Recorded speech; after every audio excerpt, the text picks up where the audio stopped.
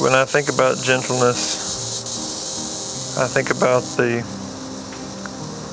power that touch can have.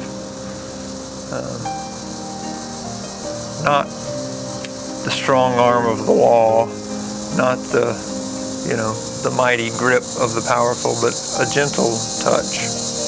Think about Saturday. I was down here at a vigil for a young boy who was killed, 7 years old, was killed by a car that hit him in the street, and this family called on the community to have a vigil because the death of their son has gone unnoticed. It hadn't been reported in the newspaper. It hadn't been addressed by the police, really.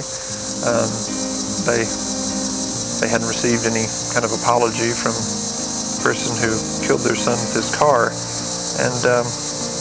And there's this dear woman, Marcia Owen, who's been leading this vigil ministry for the past 25 years in Durham.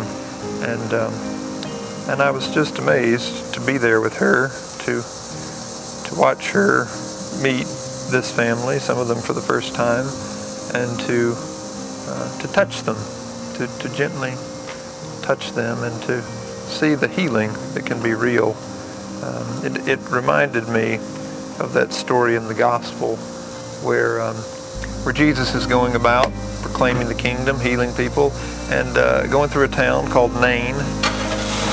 In this town, there's a funeral procession. There's another grieving mother whose son is laid out there on the bier. They're carrying him dead through the town, and the thing that fascinates me in that story is that the gospel says that Jesus touched the coffin. It's not one of those Pentecostal laying hands on,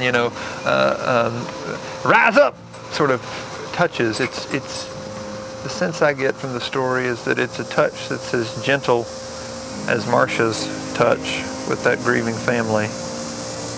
And in the gospel it says that the boy got up and walked. And the miracles in the gospel, the miracles are always meant to point us to the message. The miracles are meant to drive home the point. Of course, God could always perform miracles, but God didn't then, and God doesn't now always raise the dead.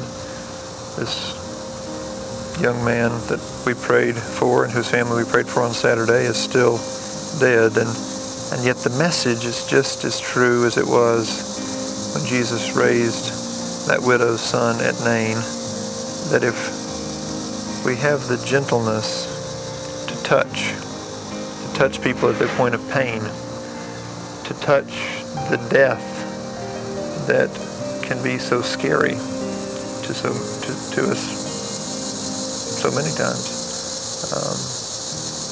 that's where healing begins. That's where the kingdom breaks in the gentleness of that touch.